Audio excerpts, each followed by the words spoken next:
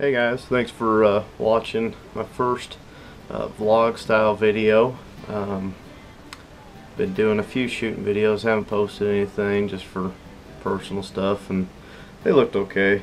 But my brother, he's doing See Corey's World, a little skateboarding thing mainly, but we went and did a fishing trip, and he recorded it and watched it, and it was pretty cool. A couple funny times, and it'd be cool to watch that again when I'm a little older.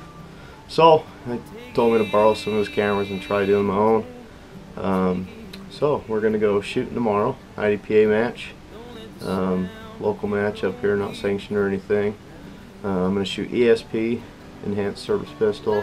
I shoot a M&P 9mm now. It's originally a 40. We gotta do some reloading so we can shoot tomorrow. Unfortunately, at 11 at night. So kind of procrastinated. So we'll get to reloading here, and then we'll probably just go to bed, and we'll be shooting in the morning. So see you around. It's a girl, my lord, in a flatbed for slowing down to take a look at me. Come on, baby, don't say maybe. I gotta know if your sweet love is gonna save me.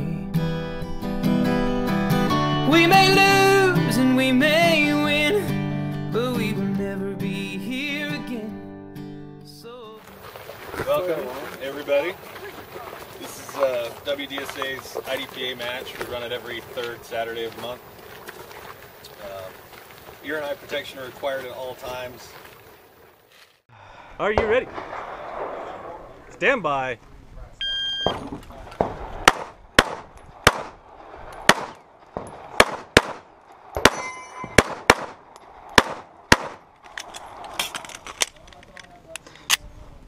Non. If you're finished, unload choke. Game. Are you ready? Stand by.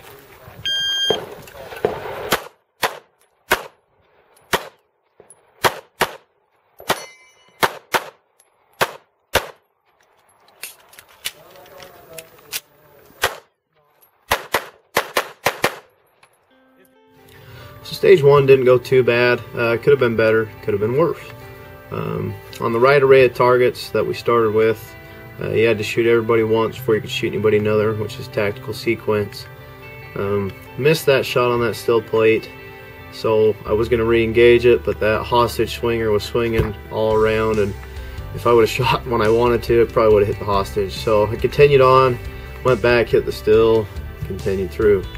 11 rounds in the gun, 11 shots on that first array. Well, I missed one, so I had to reload when I didn't want to. You don't plan on messing up when you're doing your little stage brief in your head before you shoot, so that throws me off sometimes. I need to get a little better at powering through that part. The other issue I had on that stage was on the reload. Usually on the M&P, if I slam that mag home, the slide will just go forward. Makes nice reload. So as you've seen, I slam the mag in there, go to push out, and the slide's not forward, so I pull in and I fumble with it. Then shoot that guy, go to the left array, and the left array went pretty good. Something I try to do for a little advantage on this stage is most everybody started in the center of that table, shot, and then when you went to the left side, you had to kind of shuffle over there. Well, I just held left side of the table, made sure I was in cover, and then when I had to go shoot the left side, all I had to do was move my upper body. My lower body could stay there. I might have moved my lower a little bit, but it wasn't much. And you can call that gaming a stage if you want, but anybody who plays IDPA or shoots IDPA and they're fast and they win, they're gamers. If you wanted to play IDPA to its true principle, you'd be really slow. So yeah. Stand by.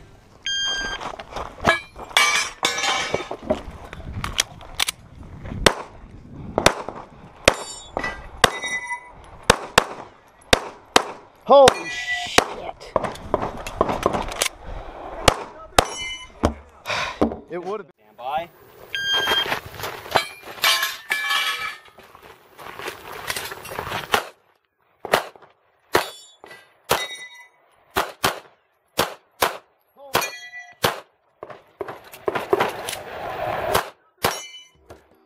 So stage 2, visually, mentally, missingly, whatever, was probably the worst stage.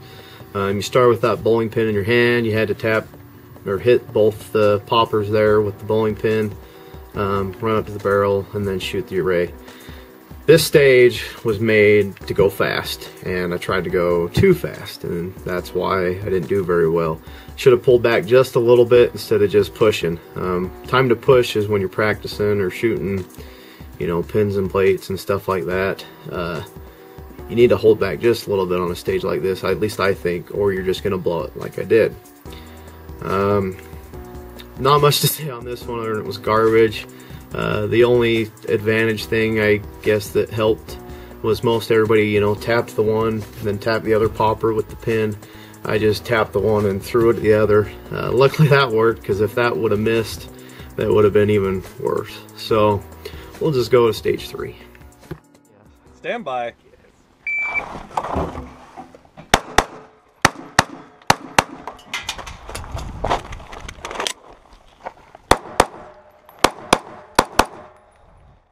Stage 3 is actually the stage that we started the day with, at least our squad, and I was the first shooter. There was a few people that were in line to shoot before me, but they were all new shooters, so lucky me. Visually, after watching that video, you're probably thinking, oh, that was pretty good. Now, the rules got me on this stage. The rules cost me the match on this stage, and it's all my own fault, nobody else's. You started facing up range like you seen, turn and grab the gun, shoot those targets. I got a procedural here because you're supposed to shoot them one-handed. You were driving the school bus. I guess at that time you're trying to pull it over safely while you're shooting people. So you can't just let go of the steering wheel. And then moving from position 1 to position 2, I just went and reloaded in between. We started the stage with 6 rounds on the gun, so you would have to reload there. And you can't cross an opening with an unloaded gun in IDPA. So speed-wise, you know, reload while you're crossing the opening, but for IDPA it cost me 3-second procedural there as well. And then on that last target, on position 2, you can see the hostage behind the bad guy there, and you know, I snuck one in there that hit the bad guy in the 0, but it hit the good guy as well. So that stage, I think, cost me 15 seconds in penalties. I lost the whole match by 10, so that stage could have got it for me. But those things happen, and luckily it's just a local match. So on to stage 4. Are you ready? Stand by. So there was enough, both of them had enough power to...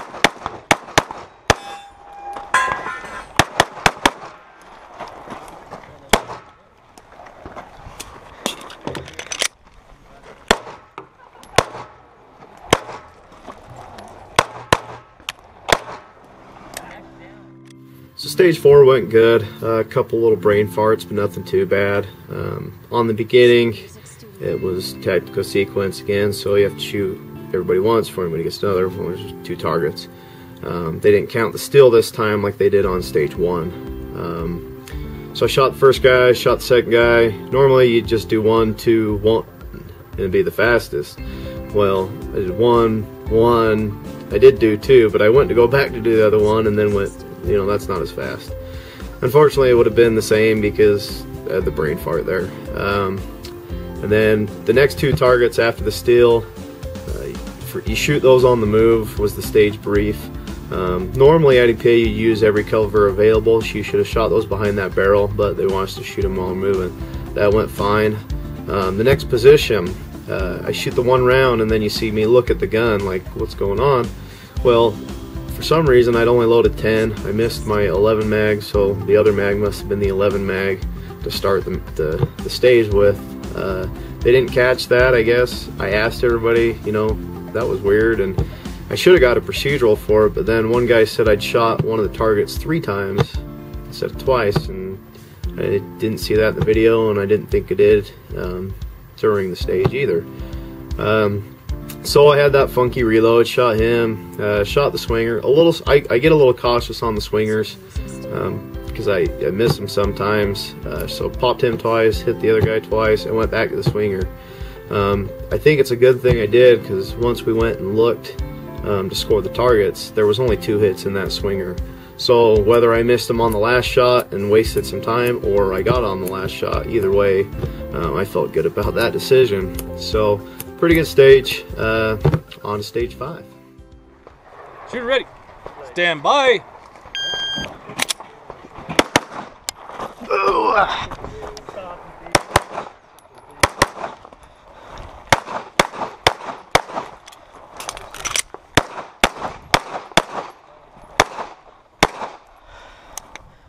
So stage 5 went good. Again, couple brain farts. I have them all the time. I need to get over those.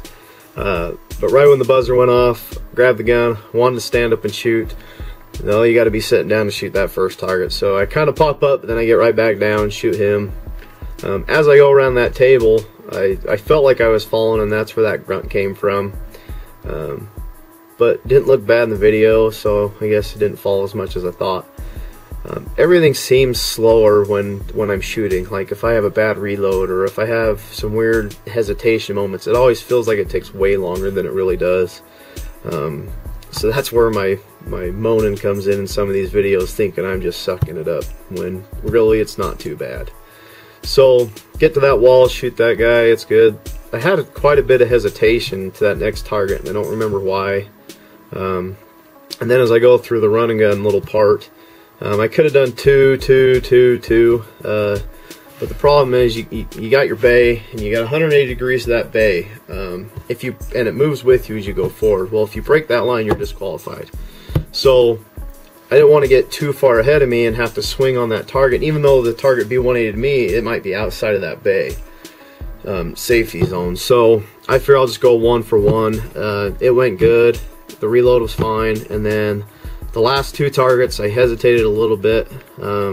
Not bad, but I'm not sure why I did that either. Maybe the hard cover in my mind. I didn't want to hit it. So sometimes slowing down a little bit helps. Sometimes you can just go fast. Most of those one-shot targets, I wasn't even looking. You're close enough. If your gun's pointing there, you're probably going to get a 0. Or if you get 1 point down, that's half a second, you know. It's not that big a disadvantage if you get a 1 point down either. It may not have been if you would have slowed down a little, made sure you got that 0. It's about 6s. So on to stage 6. Are you ready? Stand by. Apparently that was pretty good.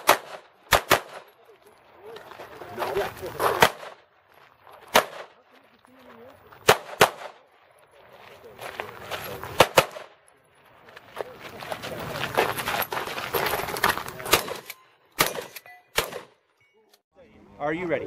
Stand by.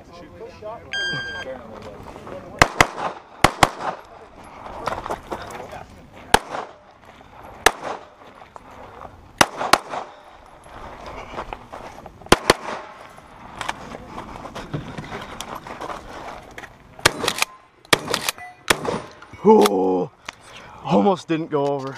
So stage 6 went well. Still could have been just a hair better. I did take first on this stage, but I still think it could have improved.